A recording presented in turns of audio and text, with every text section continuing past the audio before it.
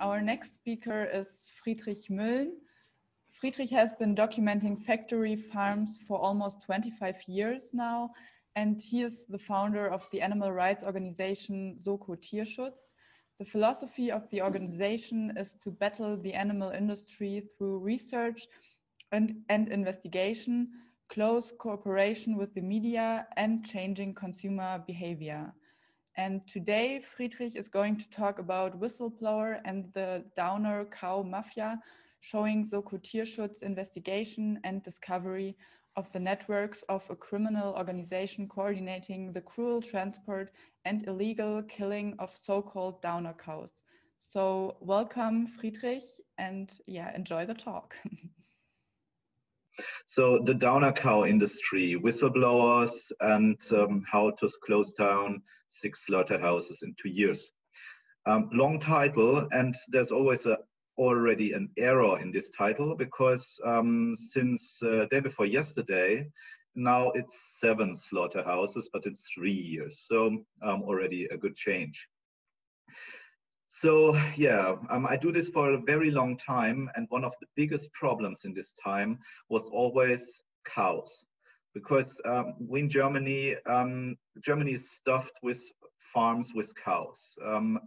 Milk drinking is nearly that important like drinking beer.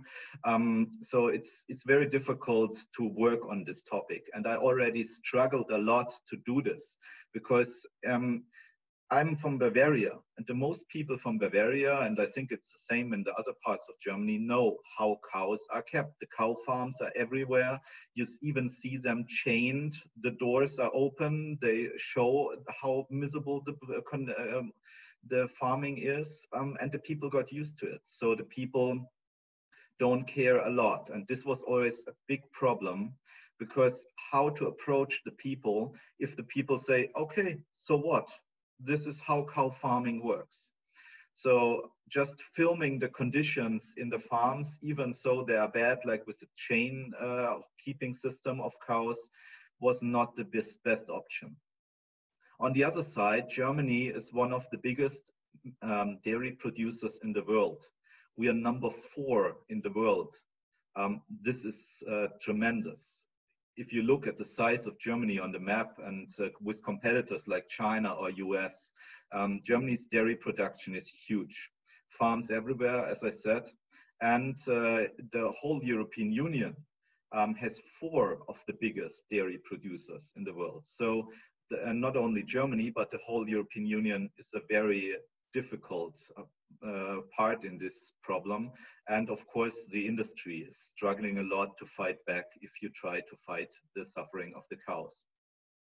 So we looked for an angle, and the angle came with a word, Downer cows. I think the most people know what Downer cows are. A little trigger warning. In this lecture, I will show some photographs of Downer cows and stuff connected with it. So be aware of this, and later on I will show a video. I will give you a warning before, and I will say now we proceed if it's over. So the most people watching this are vegans, and not everybody wants to be confronted with this. So Downer cows. Downer cows are cows that can't move anymore by specific reasons. So I show a photograph here. So here we see a Downer cow. This is a situation happening every day. These cows can be sick, these cows can be wounded, it can be after birth happening, and it's often it's a mixture of all these problems. The cows can't move anymore. And when we were looking for an angle, we already saw Downer cows may be an option. It's obviously a horrible point of this industry on so many. But suddenly, a few years ago, we got a phone call. And the person on the phone spoke about something he called corpse taxis. He said that there is a network of companies in Germany, animal transport companies. They call themselves corpse taxis because they transport cows that are more dead than alive, wounded, with broken legs, severely sick, dying. Honestly, I wasn't aware of this. I knew that this can happen. I know that downer cows can happen, but I wasn't aware that there is a business model behind it. So now I would like to show the video that was the outcome of this phone call. So be on alert. This is a very cruel video.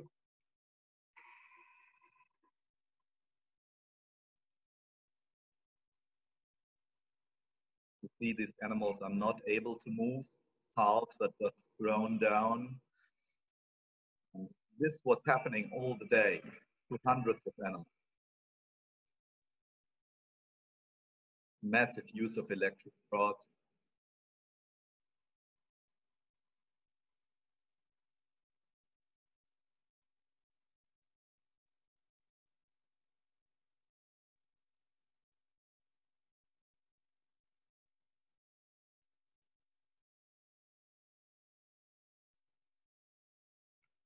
So here we proceed after the video. So this whistleblower informed us about this, and we began following these trucks. We found out that these are not the huge cattle trailers and trucks. We found out that this is done with small transporters, like for example this one I will show. So these little trailers, you see them on the road all the day and you have no idea what's behind it. It could be a healthy horse, it could be a normal animal transport, but very often they are used as they call it, corpse taxis. So we investigated this, we followed these trucks, and we found a slaughterhouse in Bad Iburg. It's a small city in Niedersachsen in northern Germany, and I think I would never found out about this slaughterhouse. It's very small, it's not from one of the big companies, so it's not likely that we would discover it without this intelligence we received from the whistleblower. So this slaughterhouse was just for killing sick and dying cows. This is illegal, not only in Germany, but in the whole European Union. So you're not allowed to slaughter these animals. But of course, it's a matter of high profit. The farmers want to get rid of the animals because to have a dying animal on the farm is a risk. If the veterinarians are coming or something else, you want to get rid of these animals. And so they sell these animals at very low prices. We were able to achieve a lot of documents from a dumpster there. And here you can see these documents. You can see that it's saying what kind of animal it is, cow or calf. You can see the animal number, and you can see the price tag, 32 euros, 46 euros, 44 euros, 200 euros, but for a whole cow. And here they say what kind of damage the animal has. So here, 2 broken legs, or here a damage at the legs again, and broken leg again. So this was a systematic business. It was not like, okay, on one day this animal will arrive one time a year. It happened on daily basis, every week, every month, the same. It was interesting that the whistleblower told us that the farmers sometimes even force the slaughterhouses to take these animals. And they say, if you don't take my sick animals, you won't get the healthy ones, the expensive ones. So you can't say that the slaughterhouse is the most criminal part of it. Of course, it's the obvious criminal part, but the farmers take place heavily. So this slaughterhouse had a 24-hour observation for 1 month, and after 1 month we published this footage, and the police raided the place and closed it down. So was this the end of the downer cows story? No, because suddenly this was such a big story in German media. A lot of people in the industry learned that there is a potential wealth for all the horrors they see. And so more and more whistleblowers contacted us. And for example, we got a phone call to say, let's have a look to this slaughterhouse in Düdenbüttel. You know, these people have a heart in their body. they may look strong doing this work, like driving the trucks or slaughtering and all of this. But if they see these horrors all the time, it makes something with them. And so a lot of these people are suffering too. And yeah, they now saw, okay, they closed down this hellhole in Bad Iburg. So what about the other places? Because I always say it's something like cancer. If you fight one point at the cancer, the core, then you have this metastasis. Metastasis, I don't know what it's in English. And it was the same with the Downer-Cow mafia. In the moment Bad Iburg fell, others took over because the profit was so high. So Düdenbüttel was an interesting case because there we couldn't see a lot. In Bad Iburg, it was quite easy to achieve, to get the footage. But at Düdenbüttel, again, a small slaughterhouse, not really a place where you think that a lot of things are happening. But from the outside, you could see nothing because the trucks always went nearly into the building, so you couldn't see anything. So what some people decided was a new step in doing investigations. So if you don't see something at the slaughterhouse, let's follow them to the farm. So why not using hidden cameras on truck to see what is happening from the moment on the truck is moving? So this was a fascinating, a new chance, because it's very, very difficult to follow these small trailers, trucks on countryside roads, because they often see, okay, somebody's following, but if a very small hidden camera is following, yeah, you see all the details. So this was the reason why it was possible to get this tremendous footage where you saw the animals before, where the cow is dragged into the trailer from very close up, and it shocked a lot of people. So after Düdenbüttel, we achieved to get the footage. We published the footage. The police closed the slaughterhouse down. The same case was Hohengoren, another little, we call it now slaughter garage. It was nothing more than 2 or 3 garages, and there they slaughtered a lot of animals. It was a big network, not only selling the meat to Germany, but to Belgium, to the Netherlands, to Sweden. So it was very big, and it's a big business. Yeah, so Hohengoren, exactly the same. It was not difficult to get the footage. Horrible conditions, slaughterhouse closed down.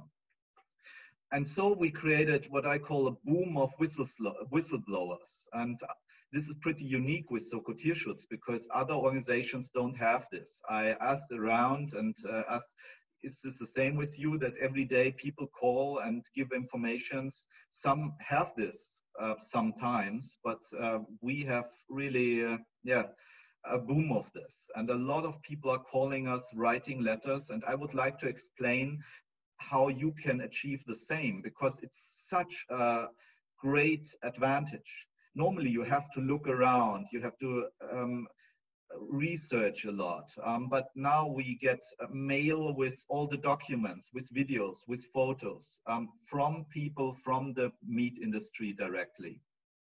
So why are the people doing this? I already explained, some can't handle it anymore.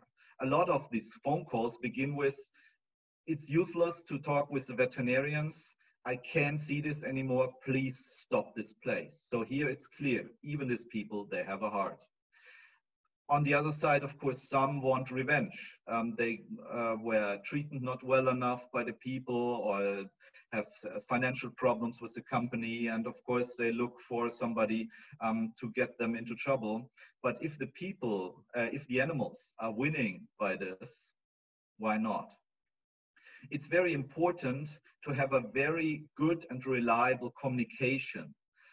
Because these people, they collect their bravery for a long time until they have enough to make the phone call.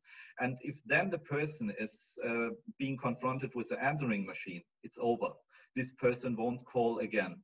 So we established a 24/7 hotline for whistleblowers, where the people are clear, where the people have the clear knowledge that responsible, well-known people of us are answering the phone. Most time I do it myself.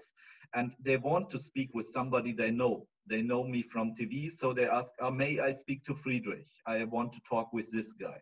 So it's important to have a good connection all the time, to have a reliable person and to act swiftly.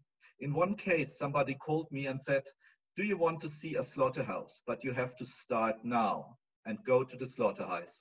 I will show you around. Of course, I had some thoughts about, is this a trap or whatever? But I went there, and that was the beginning of a very good relationship with this whistleblower. And they deliver more and more information if they see that we are trustworthy and that we act if we get information. So swift action, good contact, and reliability, that's important. And at best, we have to meet with the people directly, have a personal connection to them, because it's very hard for them to trust us. They know that we are fighting to end their industry. What kind of gap is it to contact us? So what is if you don't have these sources, you don't have this info? I want to show one photograph again. To be clear, the downer cow problem is not a problem of Germany alone. It's a problem of every country with dairy industry.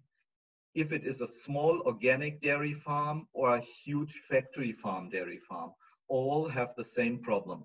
In all of these farms, animals get sick, animals get wounded, and get downer cows.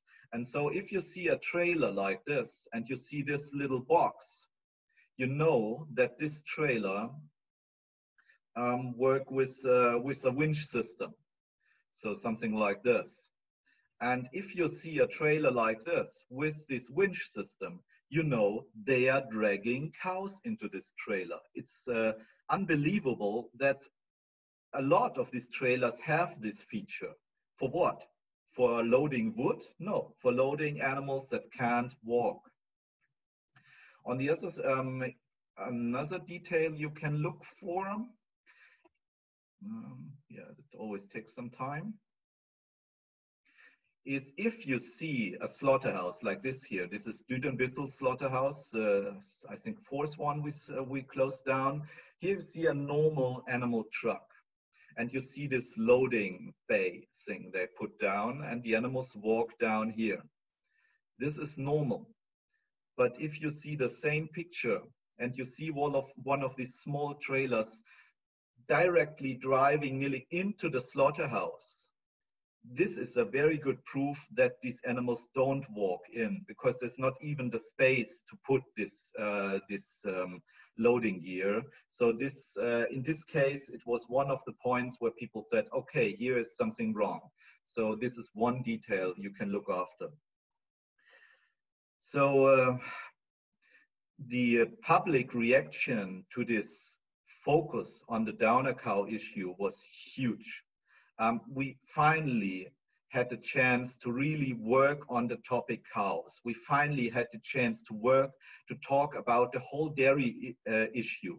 We had TV reports, even in public television, saying, yeah, here we had the bloody milk business, or is milk really blood, whatever, really hard, tough titles, and a lot of reaction in social media, extreme, a lot of reactions. So this worked very fine, and I think if you have the chance to do this in your own country, have a try. It's very important to fight for these cows. The problem at the moment is that now it's changed a little bit to the farms. Some farmers are not willing to take the risk anymore to transport the animals. So they have the animals in the farms just laying around as downer cow, as seen here. So this is, of course, we can't solve everything at the same time. But the first step is to disrupt this network of illegal slaughterhouses, then to focus on the farms, to follow back to the farms doing this. And now, for example, we made a call to all our volunteers to have a look for downer cows just at the farms. And we get notice nearly every day about downer cows anywhere, somewhere in Germany.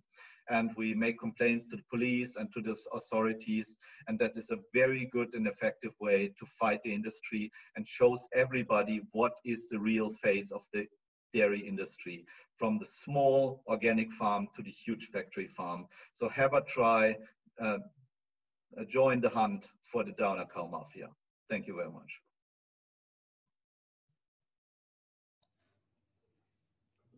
Okay, thank you, Friedrich, for this interesting talk and your insights into your work and into your investigations.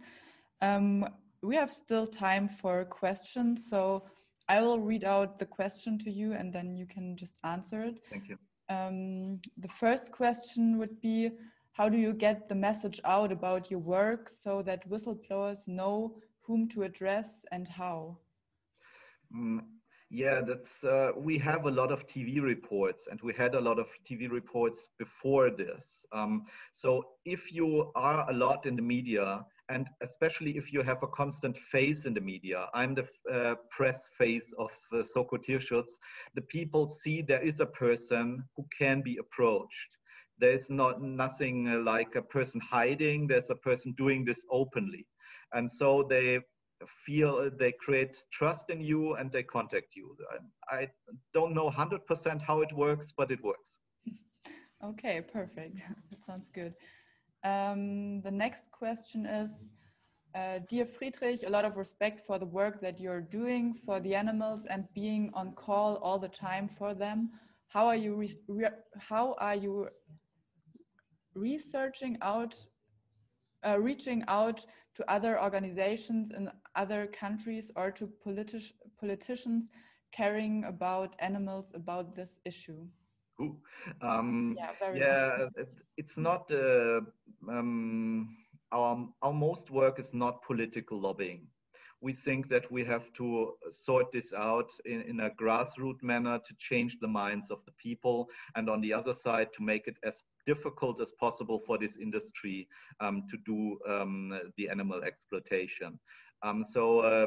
We don't contact politicians a lot. They contact us if the story is big enough.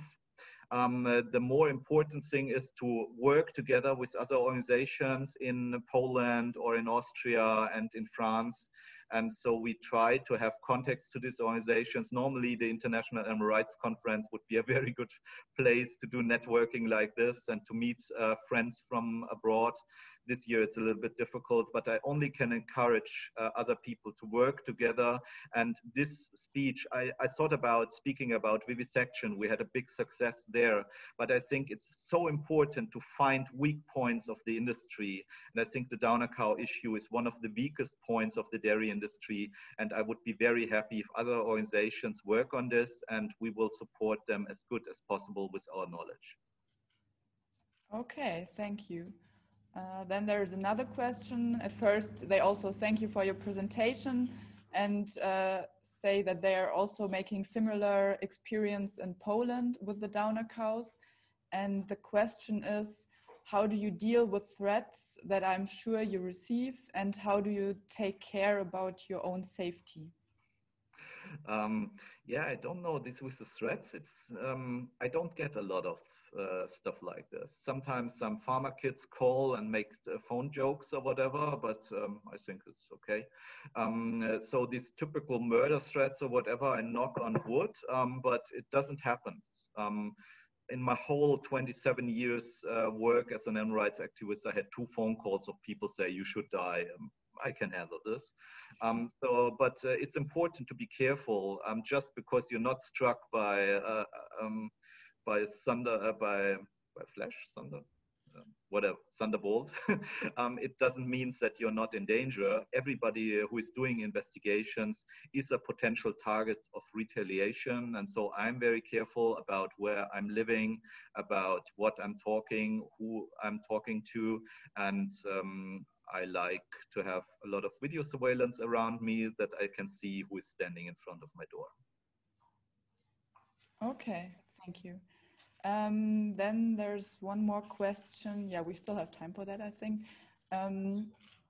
How precisely can we act in our countries? So I think how you can start something like you or something like that. Depends on the country, but if it is a country with dairy industry, it's always the same pattern. First, you look for animal transport companies, especially the smaller ones are involved in this business. If they have a lot of this, or maybe only two of these little trailers I showed, then they are a potential target. So the one option is to follow them and to observe them. The other option is to observe small and middle style slaughterhouses and to look what they are doing. As I explained, if you observe them for a time, you see what is happening. Are all the animals walking down, or are sometimes the trailers go into the slaughterhouse by some reason, and stuff like this. So gather informations, get maybe in touch with us. We can help with this, and it's a big issue in all countries with dairy industry. You will quickly find stuff, and it's quite likely it's the same business model everywhere. If you can, these slaughterhouses pay 50 euros for an animal and can earn up to 1,000 animals for the same animal if they slaughtered it illegally, a sick one.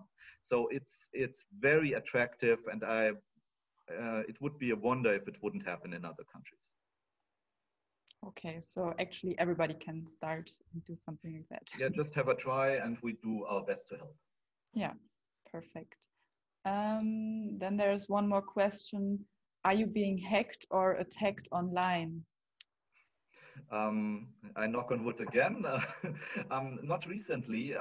It's very common on Facebook that people think if Facebook fails another time that everybody was hacked. So sometimes the people are a little bit over secure about this, but it can happen, and it's the same with the person with the baseball club in front of the door. Always be prepared, always be careful, but don't get panic. If you live in panic, you are doing errors, and then it's getting worse. I think we are doing this work, and everybody knows it's a little bit of can be dangerous, but if we are careful, we do our best that nothing happens. Okay, perfect. And I think we have one last question. If you have videos or photographs about these illegalities, do you put them on social media, or do you take them to the police first? We have a clear procedure on this. First, we check up everything in different levels to see, is it true? What can we investigate furthermore? How is the legal situation there, and so on. Then we contact the authorities, we give it to the state prosecutor, and then we publish it in the media. That's important because we have to give the state the chance to fight these people. These are criminals. And we had, we have a very good experience with this. There were dozens of raids against slaughterhouses and farms in the last years in Germany, involving hundreds of policemen and state and a lot of other government personnel. So of course, the state is doing a lot of wrong things, but if we can cooperate, why we shouldn't? Mm-hmm. Okay, thank you. I think there are still questions coming in right now, and we still have time. So there's one more question. How has this work affected your mental health? Some people already from the beginning say I'm crazy or whatever, so it depends on the view. But I think if you're part of the solution and not part of the problem, you can handle this. And especially I can handle this because I can see that we can find these people, we can trace them down, and we can shut down their economic activity forever. And so I think if you're strong-minded, second, you see that it works, and third, you live vegan and don't have a bloody problem at home with animal suffering, I think then you can handle it. But some people can't. I know good colleagues that grew carrots, organic carrots in Ireland now because they couldn't handle this. And yeah, I respect it, and sometimes I'm a little bit jealous. Yeah, sure. You always have to be careful. And yeah. Okay, I think there's even more questions. is it even legal to put cameras on these trailers? Do you get in trouble with the police doing your work, and in what ways? Of course, I don't do this myself. Who is doing this? We always don't comment our sources. But the legal situation in Germany is very good regarding investigative stuff like this. There are high court decisions saying that the public interest, the supreme public interest about this industry is higher than the interest of these companies on privacy. So it's quite free, but it doesn't mean that you have a license to film everybody anywhere, everywhere. So you always have to, in Germany we say with Augenmaß. I don't know what this is in English, but you shouldn't use all measures you can at every case. Always look what kind of target you have, what kind of possibilities you need, and act as careful and with all legal aspects as possible. Okay. And one last question, I think that's fast to answer. What was the name of the Downer Cows organization again? I'm not sure. They didn't really had a name. They called it corpse taxis. That means in German, cadaver taxis, what means something that is transporting nearly dying stuff or dead animals. So they didn't really had a network name, but it is an obvious network from butcher stores to slaughterhouses to private farms and animal transport corporations. And the fight is not over. We still have a list from whistleblowers. Even in the last days, we got more intel about new parts of this cancer in the industry, and we will try to stop them.